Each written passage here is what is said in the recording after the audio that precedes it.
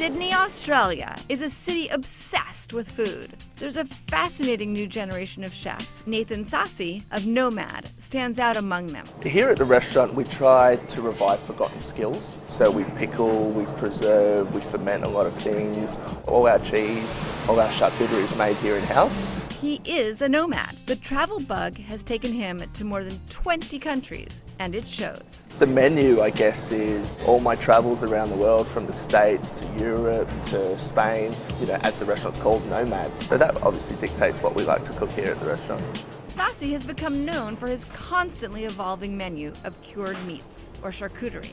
On the charcuterie board we have all my travels on one plate, which obviously gives the people a bit of an idea about where I've come from and who I am today.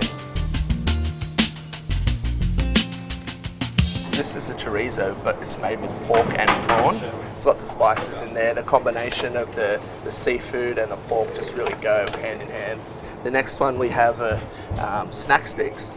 It's just a mixed salami that we stuff into these little edible fibrous casings, and then they're smoked and cooked all the way through.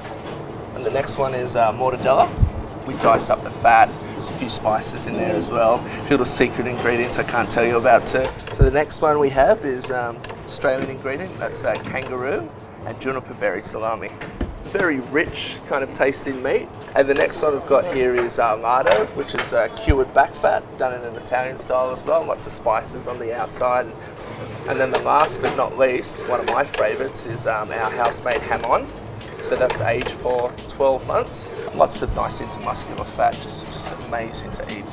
There you go. Fantastic. Oh my gosh.